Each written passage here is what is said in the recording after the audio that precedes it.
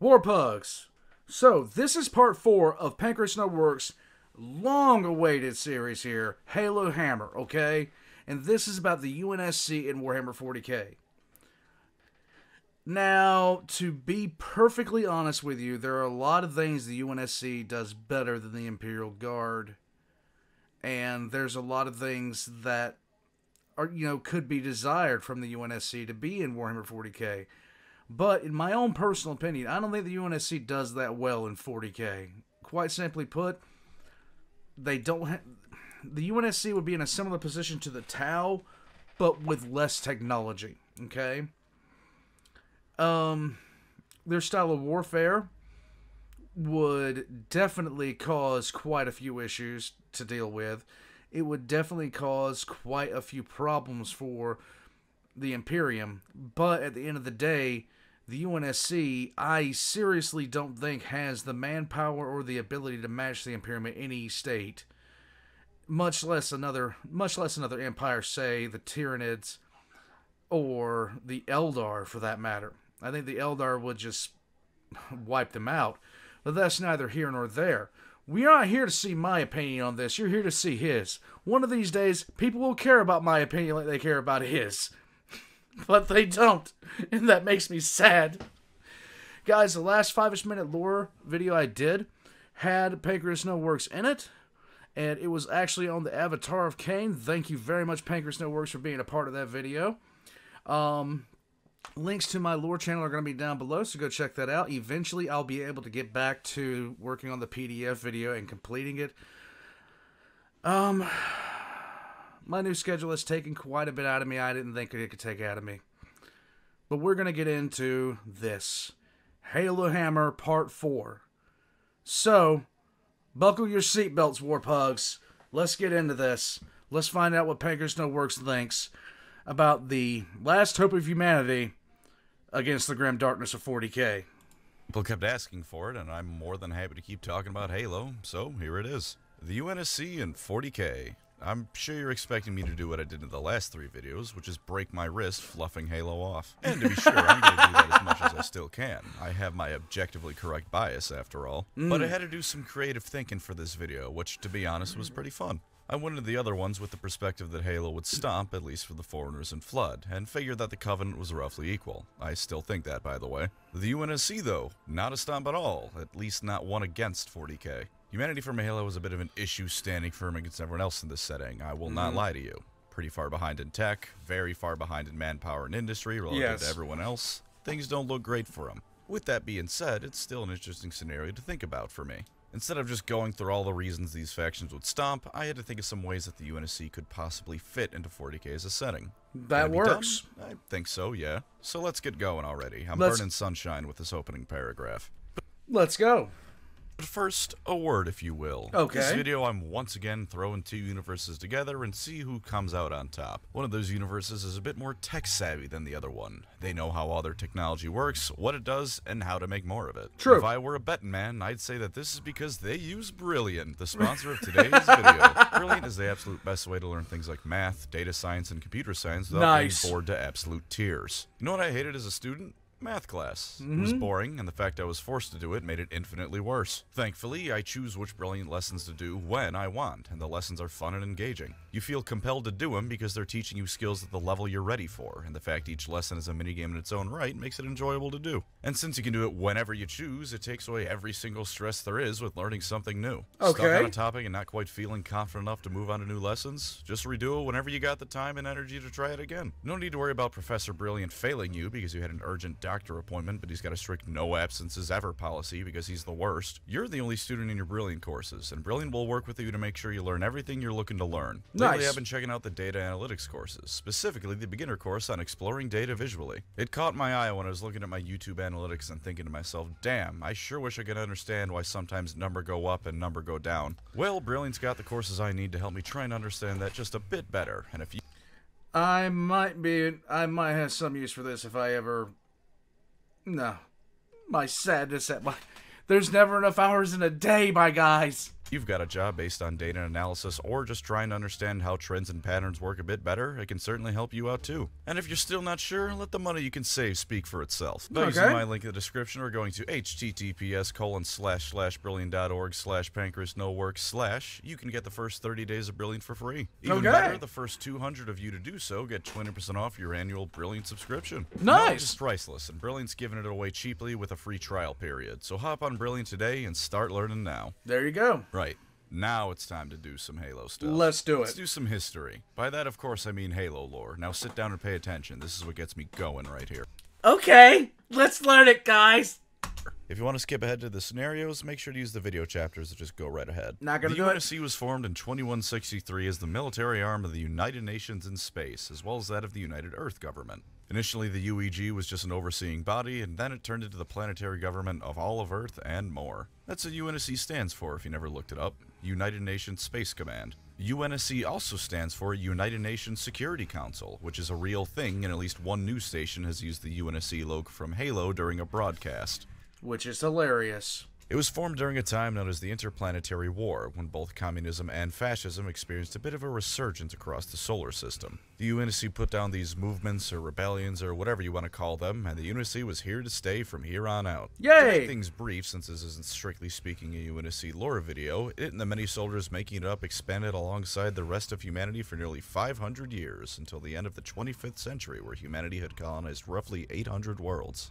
Scientific advancement had been going along quite well, although in a lot of ways it's rather skewed with what did advance and what didn't. For example, UNSC medical tech is so good that it allows cancer to be cured by the onboard medbay of some random merchant vessel. This happens in one of the books, and it's at least somewhat implied that this isn't abnormal by any means. Cloning is very much possible, although very imperfect, and in fact there's a drug that temporarily brings people up to essentially being mini-Spartans. Granted, the drug also starts short-circuiting your internal organs, so probably not the best idea to start overdosing on that one. Yeah. On the other hand of technological advancement, the standard UNSC assault rifle, the assault rifle, uses 7.62 rounds. Thank you to every single one of you who left me a comment correcting me that the UNSC does not use 5.56, they use 7.62. It was really informative, especially by the 500th comment telling me the UNSC used 7.62 rounds and not 5.56. Did you know the UNSC uses 7.62 and not 5.56 in their weapon?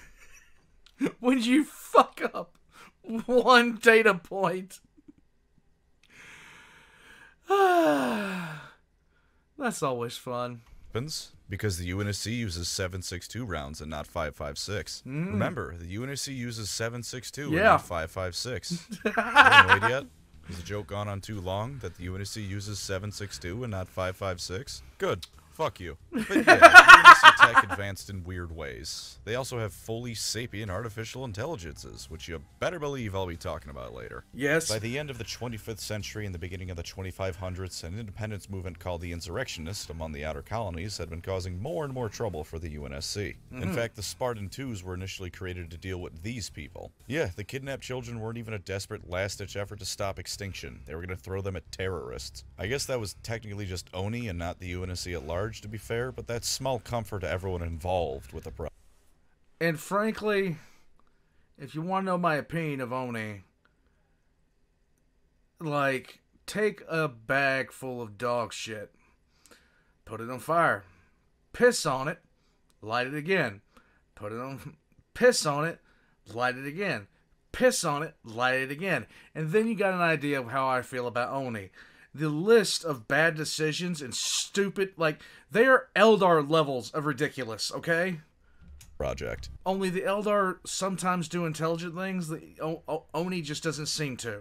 Thank you for your crimes against humanity, Catherine Halsey. At the very least, we got some cool video games out of it. Of course, before they invented the Spartans, they just nuked an entire colony world to bring it to heel, so pick your poison, I guess. Just goes to show the ages-old saying is correct. Never ask a man his salary, a woman her age, and the UNSC what happened at Far Isle in 2492. Around this time, the Covenant shows up. and it did not go well for the UNSC. No. What follows is just under 3 decades of the UNSC getting its shit pushed in. They won isolated engagements, but rarely, usually on the ground, and always at great cost. Some of the comments on the other Halo videos mentioned how the UNSC was regularly winning ground battles. They weren't. Given that in the Halo games you're playing as either the Master Chief or an RTS like Halo Wars, where everyone needs to be roughly equal for balance's sake, it's understandable to think that, but unfortunately it's just not true. It's more like the UNSC only lost 80% of ground battles compared to 95% of space battles. And those ground battles didn't ultimately mean anything anyways most of the time, because the Covenant would just glass the planet and all the people on it before moving on. So that using a video game to determine how well something would do is kind of wrong. Remember, the Space Marine games are wildly... they do not put Space Marines in the proper light. None of the Space Marine games so far have done this.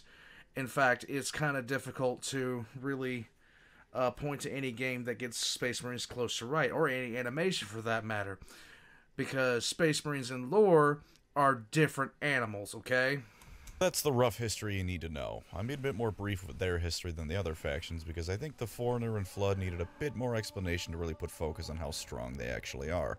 But the UNSC, well, Halo isn't exactly a niche franchise. You're probably roughly aware of what the UNSC is and the weapons it has available to it, at least on the ground. I'm going to talk about some of their hardest hitting stuff just to show that they can kind of stand up in the setting, but not right now. There's some stuff I want to cover first. Anyways, UNSC and 40k, how's that going to go? Badly. Badly for the UNSC. Yeah. I mentioned earlier that I was thinking of some interesting ways for how the UNSC could fit in. That's because in a pitched battle, the UNSC is getting its shit rocked. To put it simply, I think the Covenant could hold their ground in 40k without either going to town or getting destroyed. The Covenant were destroying the UNSC. By the magic of the transitive property, the 40k factions are going to destroy the UNSC. Yep. I mean, imagine the standard UNSC Marine from Halo 3, or any of the games really. Yeah, it's the army in Reach, but same difference. Now take that Marine and put him up against an Orc. He's going to get his arms ripped off, and then the Orc is going to use them to beat his comrades to death. Tragically for the UNSC, a large majority of what it brings to the table would be inadequate, to say the least. Think about it like this: if you were in 40k, the Orc is basically like a brute from Halo, only green and dumb. In pitched battles, it's going to go much like it did with the Covenant. Maybe a bit more successfully, because enough bullets will eventually take down the moronic Space Marines charging headfirst into a machine gun nest. No. But there's a lot of Space Marines to shoot at, and they're pretty good at eating bullets long enough to kill the guy shooting at them. True. So if any faction in 40k can be bothered enough, they can take care of the UNSC pretty quickly. I mean, the Eldar would have a field day in all sorts of ways. That's what I was saying. In a setting where magic exists, the UNSC doesn't really have any psychers, or anything like that, really. So they would get spanked by the Eldar. It would be pathetic.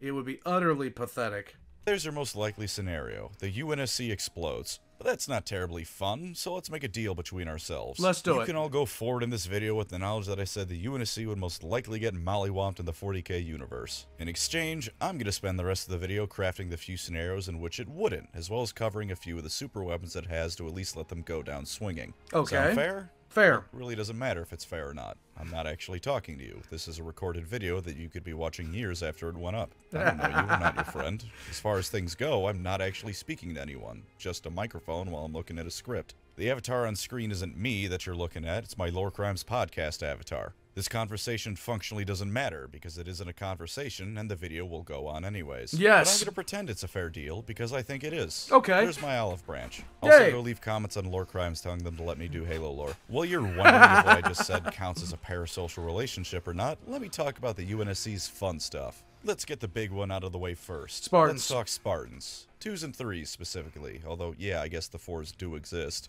I'll rip the band-aid off now. I think a Spartan could take a Space Marine in a 1v1. In fact, I think depending on the chapter, I think they can take multiple Space Marines. Okay. That was a Versus episode on Lore Crimes, actually, so go check that out when you're done watching the video. Play this and that video side by side, actually. Get the full schizophrenia experience.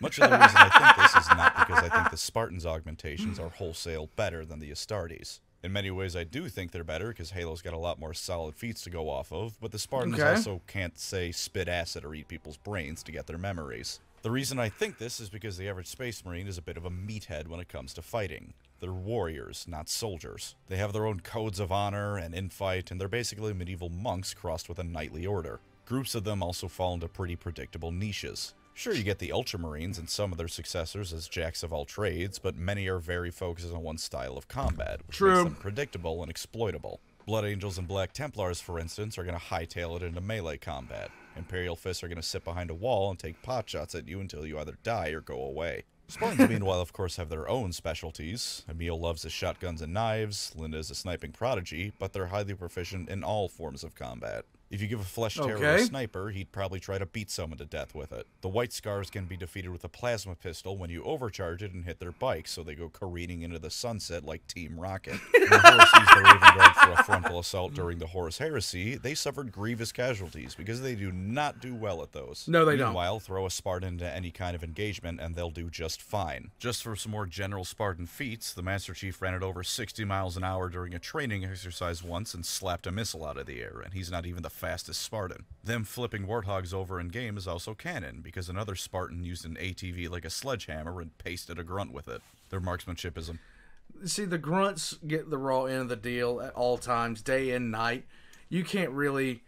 I actually feel somewhat bad for the grunts until they start screaming and running away from me, and then it's like, funny, haha, let me smash this. Paralleled, their endurance beyond their armor is such that they can go months on end of non-stop campaigning without needing a break, and the Spartan 3 showed us that even the lesser armor they use is rated for atmospheric re-entry. Yeah, the Spartans don't exactly want to be jumping into the atmosphere, but even Vulcan died when he was crashing down on a Macrog. Noble Six just got up and started killing aliens. And of course, while this is only for him, the Master Chief canonically has plot armor. He is said to be the luckiest Spartan, to the point that it's pretty much manifesting in a universe that doesn't have supernatural stuff in it.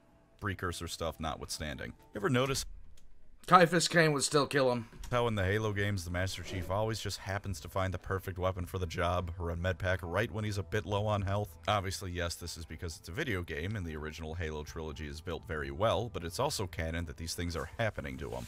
You think Matt Ward gave the Smurfs plot armor? Theirs is nothing on the Chiefs. His is just, you know, well written. That's not to say the Spartans are going to always flounce the Marines. I know I talked down on them not too long ago, but the Raven Guard especially I can see giving the Spartans problems. Their special ops shtick is something that could easily give the Spartans trouble. I just think the average Space Marine isn't going to fight off a Spartan. I think the Space Marines are roughly equal to them, and the Spartans are a whole lot more practical overall. No weapon or tactic is off the table, because much like the Space Marines, the Spartans are also child soldiers told that the only thing that matters is the mission. Hell, many Space Marines are probably closer to good guys than the average Spartan. They had to stop sending Emil after Insurrectionist because what he do to them can only be described as war crime horrific. Since that's the thing that will probably generate the most hate, let's move on to things that aren't going to infuriate everyone. Alright. Like AI. And more generally, innovation. The UNSC has proven that it is more than capable of reverse engineering superior technology.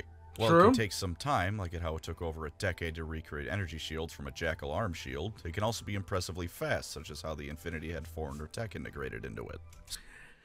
Well, comparatively, 10 years is, when you're looking at a completely different technological field, 10 years isn't really that long when you're looking at the advance they made with shields. It really isn't that long.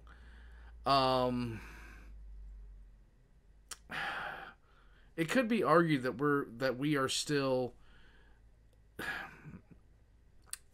It really could be argued that if something crashed on Earth from another species, and it took 50 years for us to decode the technology to the point where we could start applying it, that would be impressive. So, yeah, I'd say 10 years is actually really, really good. Really, really good. So the UNSC, while they'd be hurting bad in the meantime, and it'd likely not get quickly spread throughout its armed forces, could reproduce the tech of quite a few of the factions on a reasonable time frame. At least with the Tau and Imperium's tech, I'd see no problem with them reverse engineering it. Yeah. Maybe some of the Necron stuff, but that's a big maybe. It'd also be a lot harder to even get that stuff, since they need to capture Necron equipment, and the Necrons, as a rule of thumb, don't like it when you do that. No. As for AI, UNSC's smart AI is absolutely brilliant. If there's a technological system system, they can learn it in moments and know what to do with it. Now, admittedly, part of this is because Covenant tech is based on Foreigner tech, and despite how advanced that is, humanity was chosen by the Foreigners to succeed them and get all their stuff. But that being said, let me remind you I like Halo more, so I've decided that the AIs in Halo are just cracked. Complete white, machine spirits beware, because Cortana's gonna kick your digital ass. Alright, fine, I'll cut the exaggeration. Okay. Halo AI certainly isn't perfect. If nothing else, you don't turn them off after 7 years and you get Halo 5.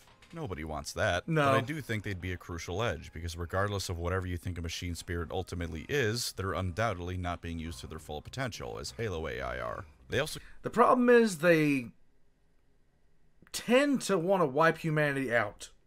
Come in dumb varieties, so the UNSC has scaling for this rather than it being either just programming or a digital person. Those ones can learn anything in a specific field, but outside of that field, they can't really do much in the way of figuring things out. Next thing the UNSC has in its favor, the Nova Bomb. There's not much to talk about here. It's a really big bomb. It's got something to do with compressing fissile material with more fissile material, taping nukes together, and then compressing that with even more nuclear material. Hooray! Somehow this creates a mini neutron star, which then explodes. Is this even remotely scientifically accurate? No. Probably not. But I'm tangentially talking about Warhammer here, so that's hardly a concern.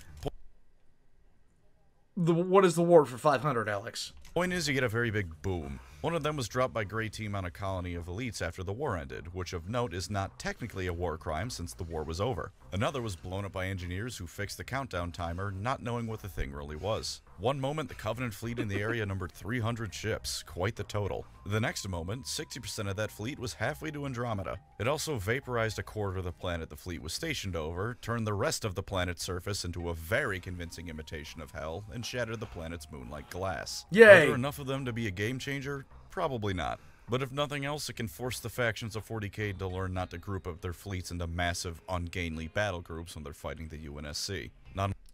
Now, granted, would they actually do that? Probably not. Unless they want their fleet to suddenly vanish like the world's most explosive magic trick. Hell, just toss it at the Phalanx. Goodbye, Imperial Fists. Or better yet, the Eye of Terror. Goodbye, all traitor Marines. Please? Second to last big thing I want to talk about, because this whole section is just an excuse for me to talk about cool UNSC stuff. Mech cannons. You know, those things you really don't want to fire off. In atmosphere. It's basically just a coil gun.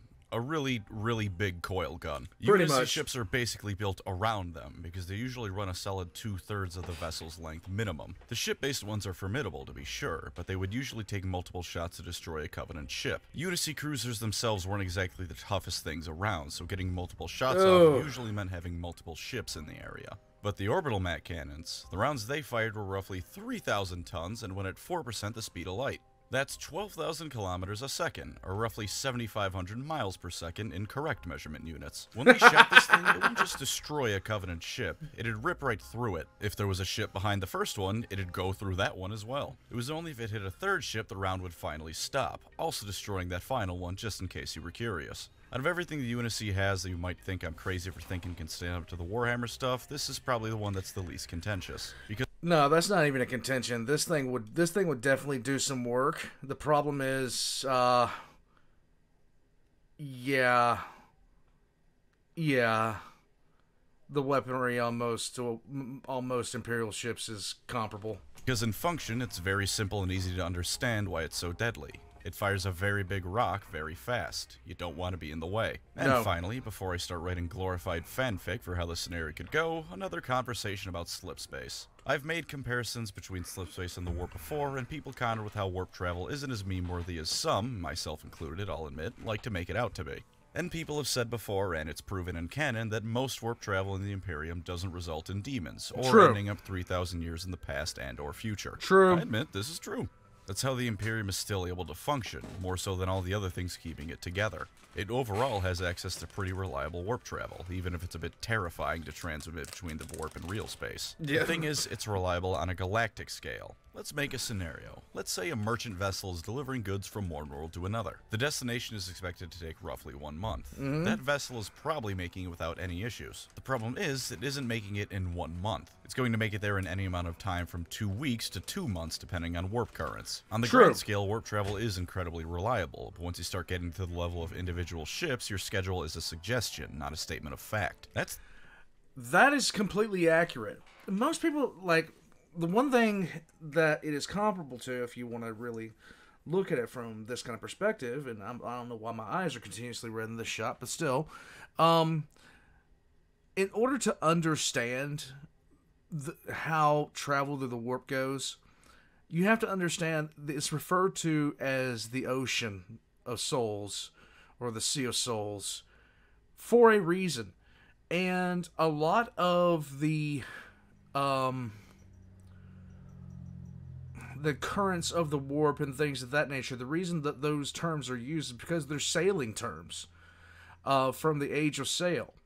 And if you were to average out the length of time it would take you to get from Portsmouth, England, to like Charleston, South Carolina, you would come up with a very rough time frame of when you would expect a ship to arrive.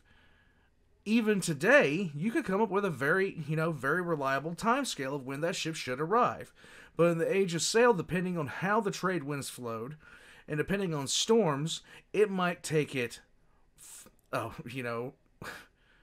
few weeks, a month. It might take it a much, much longer time to get there, depending on how the trade winds were going. So, yeah, that is the most apt comparison. And then, of course, you could run into a hurricane, and you're gone. That's the true issue with warp travel. Trying to coordinate your invasion fleet on the tactical level can be an absolute nightmare. True. Half your battle group gets to the destination right on time, and the other half trickles in over the course of a couple of weeks. With slipspace, if the journey is estimated to take 9 days, it's going to take 9 days. If it's going to take a month, it'll take a month. UNSC slipspace travel is overall slower than warp travel. I'm willing to bet on that. But due to its far more reliable nature, it has its own advantage over warp travel that gives the UNSC a slight edge it didn't have against the Covenant. Now that I'm finally done masturbating over UNSC technology, how about I tell you some of the finely crafted narratives I've come up with where the UNSC magically shows up in the 41st millennium. Let's go. Let's talk about a scenario that I came up first, since it involves a total stomp and it's also kind of funny to think about. Okay. Scenario 1. The UNSC gets placed exactly where it is and is just superimposed over the current setting. You know how Terra is just Earth renamed? Well, the UNSC is based around Earth. Just magically replaced Terra with the 20th century Earth from Halo. Big E has vanished from existence, and then the UNSC is dead because the Imperium glasses the entirety of Segmentum's soul. The Imperium crumbles, the UNSC is made past tense in a matter of days. Thank you for coming to this highly thought out video. Now, because that's goofy, let's move on to some slightly less goofy scenarios. Okay. Starting with actual scenario 1, the UNSC joins up with the Imperium. Now, there's a couple of things in this situation that can cause issues, but if you hear me out, I'll explain why it might just work. Obviously, they're both human factions, which is a big bonus, and both of them don't exactly have the best opinion of aliens, between humanity being nearly wiped out in Halo and the Imperium being the Imperium. Right. Of course, even Oni's strongest racist has nothing on the Imperium, but it's still something to consider, because at the very least, the UNSC isn't going to need much convincing to dislike Tyranids. And the sheer fact of the matter is, the Imperium would have a very, very easy time convincing them to basically sign up and, join the cause. The fact that the UNSC is ancient humanity by 40k standards mean there's a pretty damn good chance the Imperium might even revere them as the beloved ancients come to the modern day. Maybe. Ancient, reliable tech that the UNSC can understand and produce at will? That seems like the thing the Mechanicus would kill for. In return, the Imperium gives the UNSC a great deal of protection from the horrible threats of the galaxy while it catches up in the tech level, and I'm willing to bet that the UNSC can get some good progress on recreating a lot of the Imperium's lost tech. This is the least interesting option because honestly, it just subsumes the UNSC into the Imperium. I don't think the Imperium is just going to let them be allies. They didn't do that shit in the Great Crusade with other human civilizations. They're probably not going to start now. With the exception of the Mechanicus. Maybe the UNSC can start some sort of renaissance within the Imperium, but more than likely, they're just going to make the Imperium better at killing things, whether or not it's a deserved killing. It's a reasonably likely scenario, but also far from guaranteed. The UNSC would probably be down for not getting wiped out, but also probably wouldn't be fine with all the requirements and restrictions the Imperium would force on them, like Emperor worship. Given that the UNSC doesn't really have any restrictions on innovation, that would also cause some issues. Also, AI. That's a big no-no. That's a big no-no. With that being said, UNSC smart AI might actually be fine with the Imperium and Mechanicus. In Halo, they're created by copying and replicating the neural patterns of a human brain. If the right person says the right things, smart AI might not only be allowed, but glorified as the ultimate way to live on in the omniscience memory. If depending on how it's marketed to the Mechanicus, it could be marketed as the personification of the machine spirit. and the Mechanicus might actually be okay with it if it was put across to them correctly. And there may be a small chance that since the UNSC's version of humanity is from the 2500s and not the 40,000s, none of them will show psychic traits. Humanity in 40K, after all, didn't really show that much in the way of large-scale psyker activity prior to the Dark Age of technology. True. It'd be useful for the Imperium, only because you can look at these guys and assume with reasonable amounts of security that one of these fellas won't explode into a demon. On to the next idea, the UNSC outright goes to war with the Imperium, or at least doesn't join it. This time without me just superimposing them onto their mirror locations in the Imperium. If you're wondering how the specifics of this work, given that once again they're both humanity in the very far future, the answer is very simple. Don't worry about it. Don't worry about how there's 2 Earths, 2 solar systems. Just pretend that both factions view the others as a false copy or some contrived BS. Works. This whole video is contrived. One more contrivance isn't going to make it any worse. I'm going to stop saying any variation on the word contrived now. The word just sounds Zinchian, doesn't it? And I don't like Zinch much, because he does magic different to the elves and therefore wrong. The situation is going to feature most of the scenarios I've come up with, since in my mind, join the Imperium is rather simple in what happens, whereas not joining the Imperium can mean any number of possibilities. True. Now, this one is overall bad for the UNSC. They're outnumbered, outgunned, out-technologied. It's not looking great. Nope. Humanity had to outnumber Covenant ships 3-1 to match evenly in an engagement, and that usually resulted in 2 of those 3 ships exploding. In the name of consistency, because I said the Covenant is roughly equal with the Imperium, and because I will never stop playing favorites, we'll keep that ratio the same. Except the Imperium has a whole lot more ships available to them than the Covenant did. Yep. A whole galaxy's worth, in fact. And that's not even including everyone else. Now, Scenario 2, Subsection 1, or however you want to think about it. The UNSC finds itself isolated in the galaxy at first, and has to quickly come to terms with the fact that it is in a universe somehow even worse than the one it just magically came from. Welcome to If hell. they're in isolation, this gives them time to prepare, and more importantly, a limited ability to pick and choose their battles. While outright invading other factions to gain their secrets and tech is almost certainly well beyond them, remember that 40K is a big, big setting. There's plenty of undiscovered planets humanity once colonized, ships that have been lost in the warp, and all sorts of other reasons for some group or other to be completely isolated from the galaxy at large. And just go to the Halo stars. that's just with humanity. Some Necron tomb worlds have gone completely dormant, the treasures within just waiting to be found by whatever people can make it past the ruined defenses. Relics of the Elder Empire that are outside the Eye of Terror, even if unusable by a group of humans, can doubtlessly be used as items of trade or bargaining chips with the craft worlders. And of course, they can still interact with the galaxy at large, they just gotta be careful with it. For example, Oni agents can go throughout the galaxy as they wish, and funnily enough, they probably wouldn't have any issues speaking with the average humans they find. True. Low Gothic is just every language ever, with each being called a different dialect, while High Gothic is just butchered Latin. Not exactly hard for Oni translators to figure out. Oni may be evil, but it generally isn't incompetent. Agents traveling to nearby planets can learn in secret what the Imperium and galaxy at large are like, and plan accordingly. Strike teams of ODSTs and Spartans can retrieve scraps of technology for the UNSC to recreate with relative secrecy. And that probably wouldn't stand out much. The funny thing about these groups is that the ODSTs would probably be considered to be wearing nothing more than unique flak armor at most. And while Spartans can take on a Space Marine in my estimation, they certainly don't look like Astartes. They're similar in height, as long as you aren't reading a book by a GW author with a fetish for gigantism, but they're also much thinner with far slimmer armor.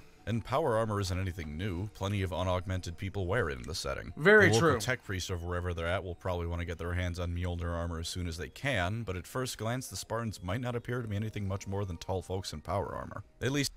And see, the thing about it is, going into this, the Spartans themselves, they could just be marketed off as really tall humans. I mean, that's it. That's all they would have to say. Until they start swinging. At the very least, you can send Spartans out without people mistaking them for Space Marines, because the Spartan program isn't a giant sausage fest. If the planet is isolated enough, the UNSC may even be able to integrate it. Especially in undiscovered space, there's plenty of human colonies that aren't part of the Imperium. Beyond that, there's plenty of planets that are in all but name independent. Tides and trading vessels may only come by every few centuries, if not longer. More than enough time for the UNSC to, at the very least, build up defenses and learn some tricks to hold back the tide of the galaxy. Yep. Being able to recreate lasguns alone, one of the few pieces of Imperial tech that isn't a total mystery to them, would vastly increase the UNSC's firepower. Not only that, the sheer just the capturing of a bolt itself. The UNSC can recreate this technology. It would not be that difficult for them. It wouldn't be that hard. It would be the same as if you handed somebody who was in a gunsmith, basically a gunsmith, if you handed him a modern M16 in 1895, as long as they could recreate the parts, they could recreate it. They could recreate the whole thing.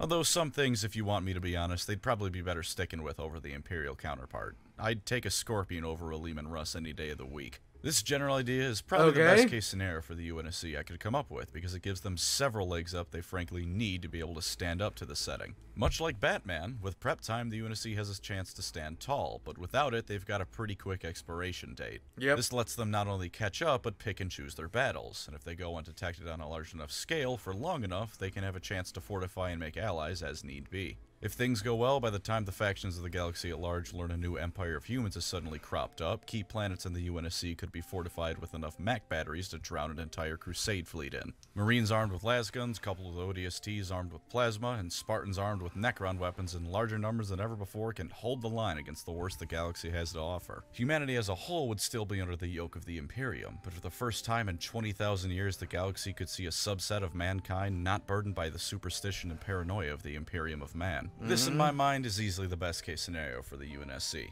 Able to fortify and expand its knowledge, it could become a solid faction in its own right. Of course. Now, it would take about, I'd say, because,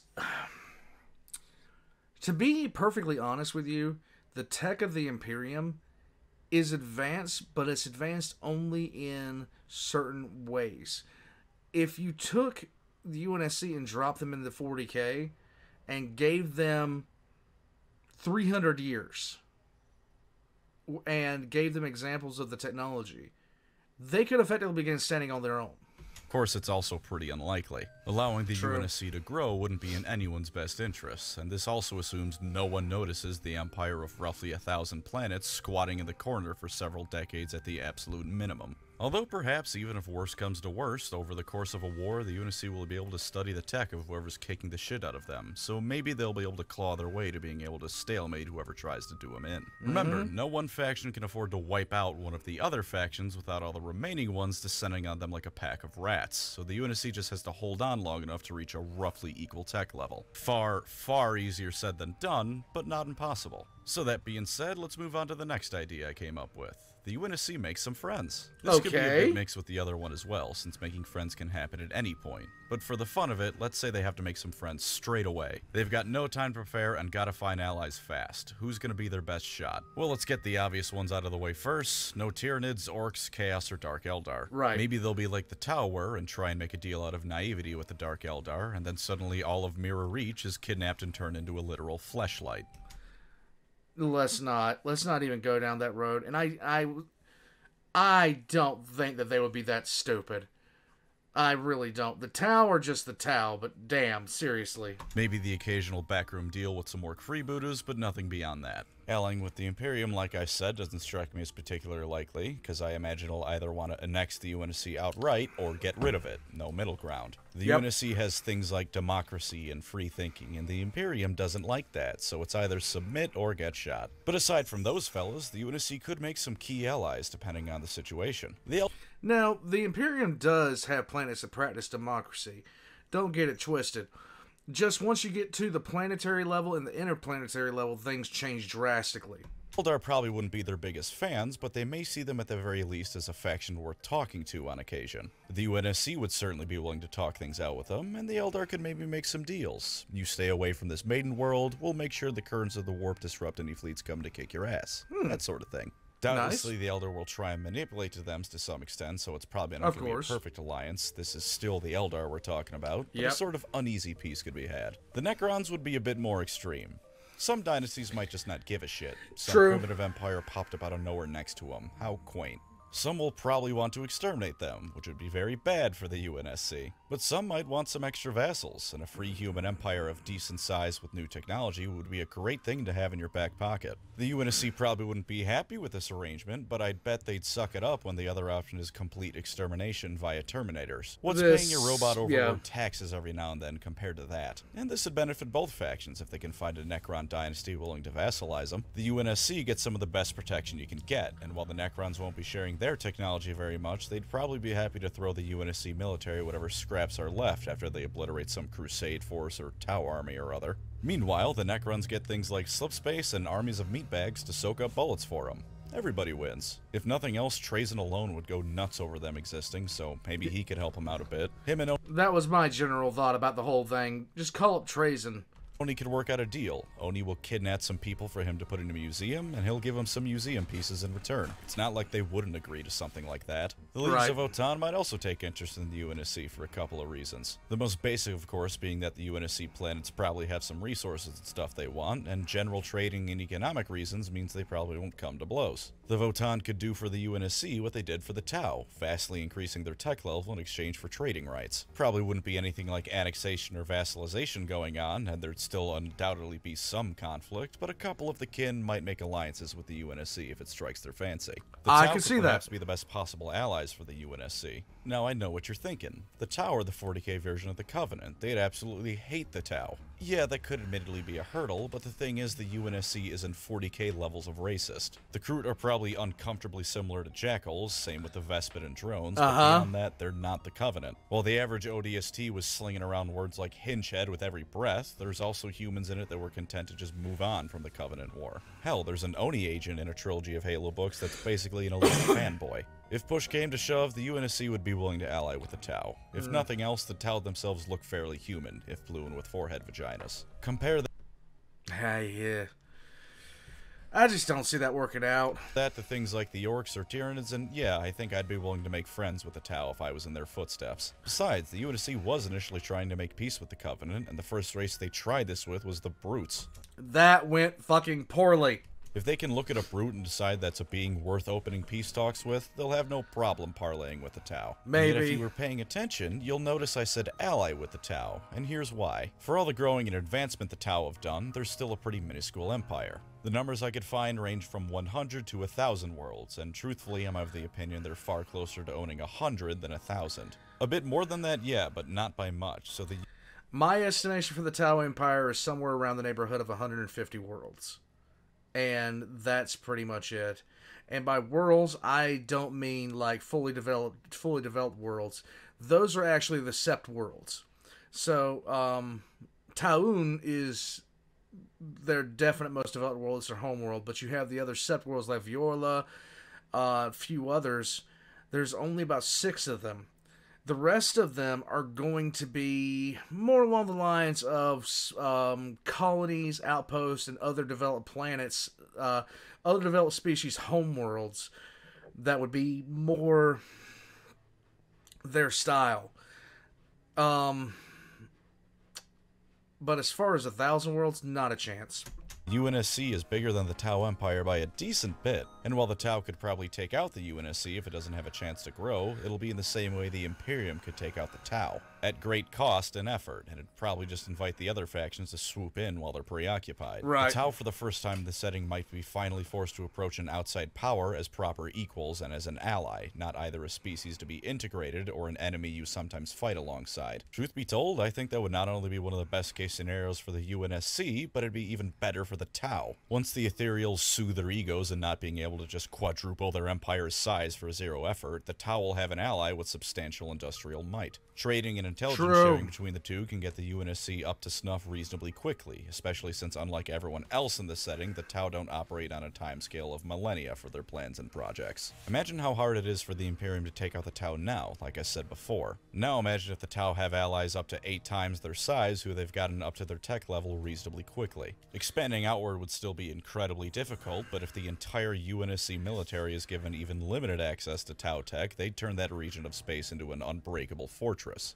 Imagine the Damocles Crusade if the Tau had 5 times the numbers of soldiers and their planets were surrounded by even more advanced Mac platforms. That'd be The something Imperium wouldn't else. have cut their losses because of the Tyranids in that case, they would have just flat out lost. The Tau would also have the mother of all propaganda victories, and Oni would enjoy it as well. Plenty of Imperial worlds have willingly sided with the Tau, but among other reasons, the fear of getting exterminatus keeps most from outright joining them. Well, would you look at that? Now the Tau have human allies who don't care for all this Emperor nonsense and chose of their own volition to ally with the Tau. The Watercasts would have a field day with the sort of propaganda they can make from that. You could convince entire worlds to join this alliance because they wouldn't just be joining this weird Xenos race, they'd be joining the UNSC, their human compatriots. Oni, meanwhile, as an organization of humans, could use this to locate Imperial worlds showing signs of unrest and plant the seeds of rebellion. They talk about how great it is to live there, the planet revolts, then the Tau UNSC alliance sweeps in and gains another world. This makes me hate them even more. I'm just saying. This would lead to plenty of conflict with the Imperium, and if they push it too far, they might just cause full-on crusades to be called and ruin a very good thing, but if played right, the Tau and UNSC could expand more than they ever could otherwise. Maybe far enough down the line, they'd merge and form one single civilization, braving the dangers of the galaxy together. But that's awfully noble bright for 40k. Between Oni, the Ethereals, and their mind control, as well as the general shittiness of the galaxy, them being able to survive together is miraculous enough to think about already. Right. And for the last scenario, the UNSC doesn't try and take territory or resist any invaders. They see the same writing on the wall as they did against the Covenant. They've got no shot against this clusterfuck of a galaxy. Time to pack up and leave. Instead of holding the line, they become a faction of nomads cruising the galaxy in massive ships, much like the Eldar. There's actually basis for this in canon. The Infinity was supposed to originally be the last refuge of humanity, a ship cruising throughout the stars that the Covenant couldn't reach. Ships like the Spirit of Fire were also colony ships retrofitted for the war effort, so the UN... And there's also examples of this in 40k lore of fleet-bound species. UNSC has experience with making something designed to ferry civilians into a weapon of war. How likely this scenario is to happen, I don't know. The UNSC built the Infinity as a last resort so humanity itself wouldn't go extinct. If it was the Imperium annexing them by force, for instance, they might just surrender and submit to their rule, so no Infinity-like ship. Right. But if the Imperium is deemed UNSC ideals and ideas too far gone and heretical, or if something like the Tyranids is devouring their planets and it's time to kill Dodge, it is possible. In this scenario, the UNSC invests resources into putting as much of its civilization into these massive ships like the Infinity as it possibly can. Existing ships could be retrofitted and new ones designed to support a population in all regards, from oxygen and food production to self-defense. After that, it's a matter of building enough of these to form self-sustaining fleets. The UNSC would hold onto the worlds it has for as long as possible, both for production and as a rallying point, but the nomadic lifestyle would take precedence. In this case, then, they just have to jump into slipspace at the first sign of a threat they can handle and be off. Slipspace not being warp travel, it'll be a lot harder for the 40k factions to track it. Psychers who could read the future could do it, but there's not exactly a lot of those lying around, so on a day-to-day basis, that's not much of a problem. Their technology can be upgraded slowly over time as the UNSC picks and chooses where to land and where to fight, making it... Not only that, you could have, like, those that can see the future, like the Eldar, they're only going to step in if they see a problem for the Eldar down the line. And I think, honestly, if the UNSC did this particular mode of attempting to survive, they'd be in a similar situation to the Craftworld Eldar, and I think they'd be in a good bargaining position. A beeline towards a planet like Terra would be a great way to commit mass suicide, True. But some outlying worlds could be traded with without the Imperium at large knowing the UNSC ever visited for centuries. The UNSC could fall into a very route pattern for the future going forward. They pop by for a quick visit, and at the worst, you threaten them and they go away.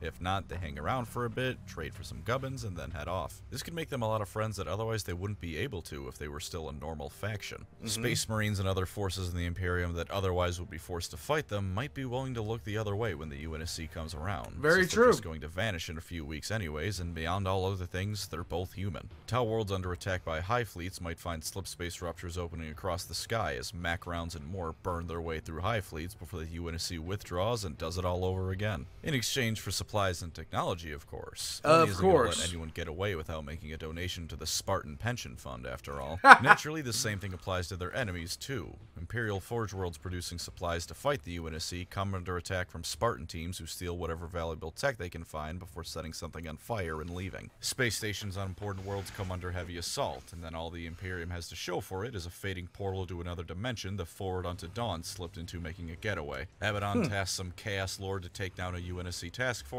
and then they decide they'd be much better off on the other side of the galaxy and just refuse to play ball with Khorne's strongest glue eater. This scenario gives them the least staying power, but I think it could let them have the most impact on the galaxy. They could...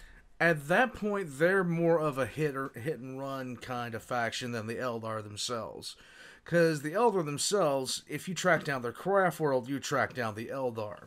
You'd have all the planning of the Eldar without things like the fear of Slaanesh to hold them back from particularly risky battles, as well as the numbers to commit to a protracted campaign. If they're outright at war with the Imperium, entire sectors could revolt, as Oni propaganda shows that there's a faction of humanity that won't suffer Imperial rule, and neither should they. On the other hand, people like Gilliman might show the UNSC some degree of clemency in this case, and task forces between it and the Imperium instead coordinate to prevent chaos and more from getting any worse. After all, why fight this one group of humans who just want to be left alone when you can arm them and point them at something they too will surely realize is a threat that has to be dealt with? Right. To wrap up, one final thing to consider. Overall, I believe I've shown how I think the UNSC's relations with the galaxy at large would be, but there's one group I haven't mentioned much. Chaos. Because for the first time in this little series of mine, Chaos is an actual genuine threat to the UNSC beyond the obvious problem of evil demons and evil super soldiers with big guns. Right. UNSC is human, through and through. Chaos loves humanity because of how easy they find it to corrupt, and that's certainly still the case with the UNSC here. Perhaps not quite as easy as it was during the Horus Heresy, since the UNSC doesn't have anything stupid like state-mandated atheism, but humanity in Halo isn't fundamentally different from 40k humanity.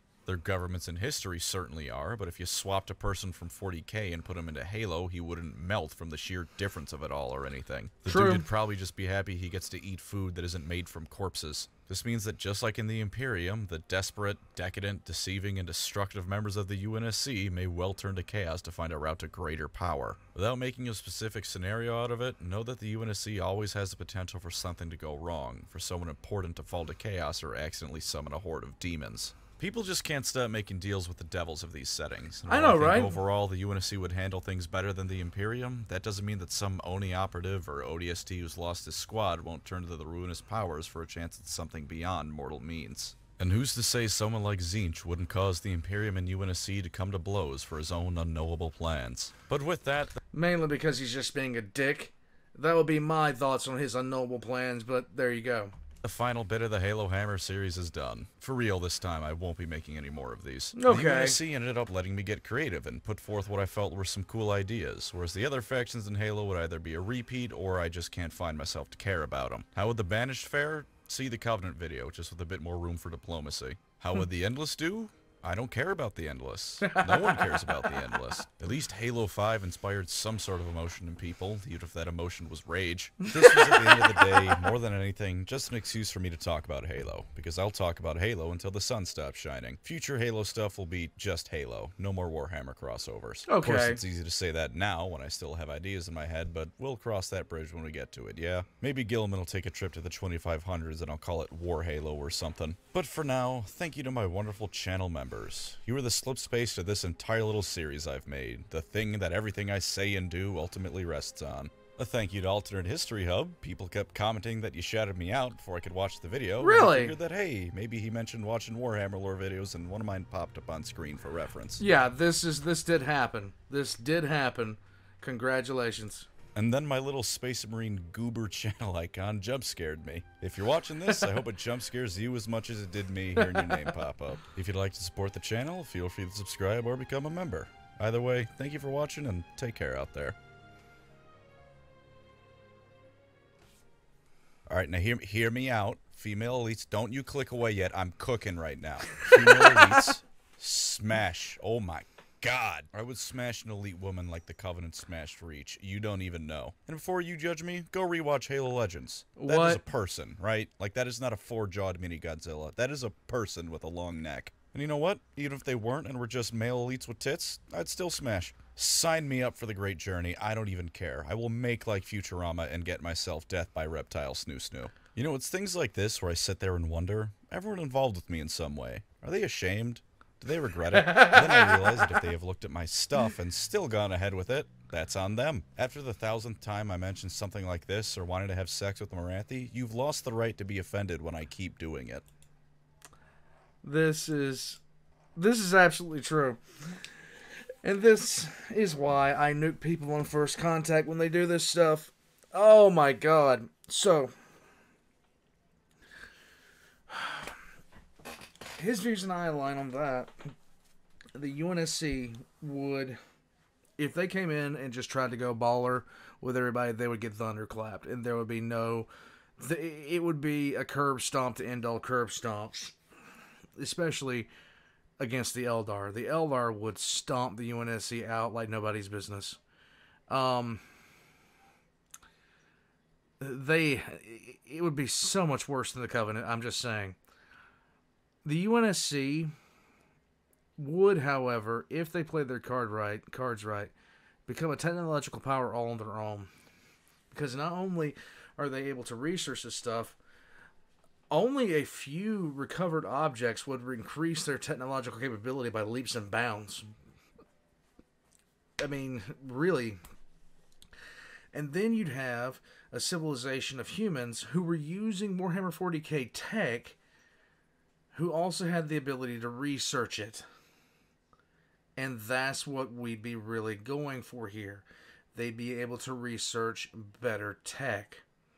And it wouldn't be just stagnating there.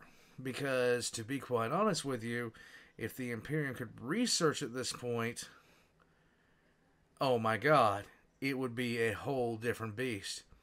So the UNSC, if it could stay quiet enough for, I'd say probably about 100 years, it could emerge onto the galactic scale as not just a threat, but a power far beyond what the Tau are.